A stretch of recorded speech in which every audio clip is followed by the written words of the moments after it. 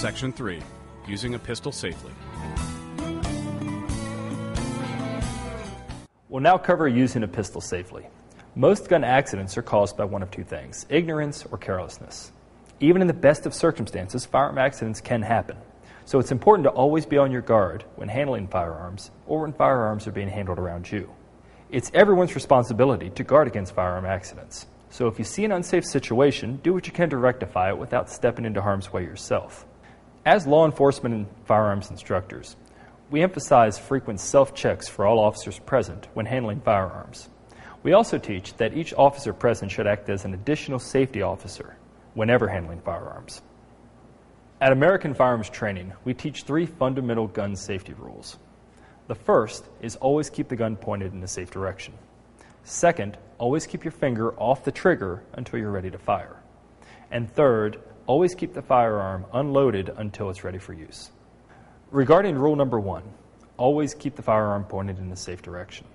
This rule is designed so that even if an accidental discharge occurs, injury and damage can be avoided.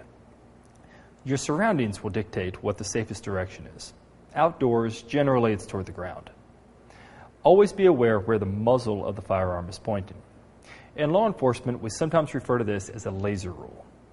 Never point the muzzle of a firearm at anything you're not willing to destroy. Regarding rule number 2, keep your trigger finger off the trigger until you're ready to fire. This is a common mistake made from novice firearm handlers all the way up to seasoned law enforcement officers. It's important to note that firearms can have drastically different trigger pressures required to discharge them. The preferred method is to keep your trigger finger on the frame of the firearm as demonstrated here. This can help prevent an accidental discharge from the firearm from a startle effect, which is the unintentional clenching of the muscles from a surprise. There's also a natural human tendency that when one hand clenches, the other hand tends to clench as well. Make it an imperative that you keep your trigger finger off the trigger until you're ready to fire. This is known as the sympathetic response. At American Firearms Training, there are 15 other firearm safety rules we teach our students. They are as follows. 1. Know the target and what is beyond. An example would be if you ever used your pistol in self-defense in a residential setting. You must be aware of what is between you and the target and what is beyond to avoid an accidental shooting. 2. Know how to use the gun safely. You should be familiar with how to manipulate the pistol and know its basic parts. 3. Be sure the gun is safe to operate. Just like other tools, guns need regular maintenance to include regular cleaning. If there's any question concerning the gun's condition, you should consult a gunsmith. 4. Use only the correct ammunition for the gun. You should match the head stamp of the cartridge to the barrel to ensure that you're using the correct ammunition.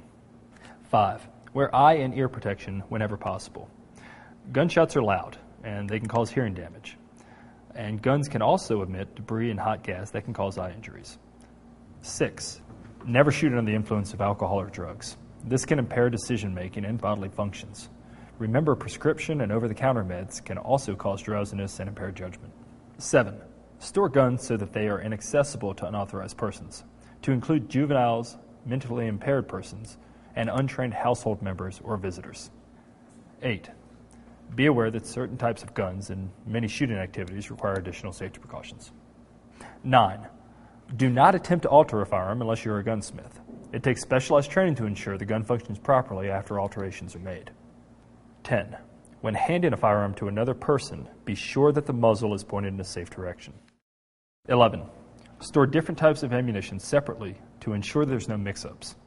Different types of ammunition can resemble each other. Attempting to fire the wrong ammunition can lead to serious injury or death. Storing separately can prevent this from occurring. 12. Remember, if the cartridge fails to fire when the trigger is pulled, wait 30 seconds to ensure there is no hang fire. 13. When loading a semi-automatic pistol, always use the magazine. Never load a round directly into the chamber by hand. 14. Always comply with all local, state, and federal laws. Penalties for firearms-related infractions can be rather steep. 15. A firearm safety mechanism should never be relied upon. Like any other mechanical device, they can break. This is by no means an exhaustive list.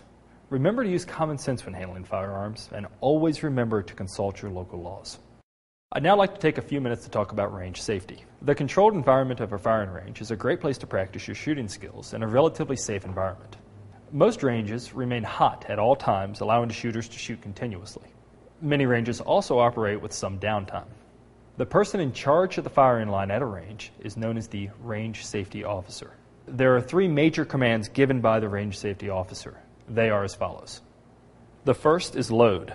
This command is given to inform the shooters to load their firearms. The second command is commence firing. This command is given to inform the shooters on the firing line that they may begin firing.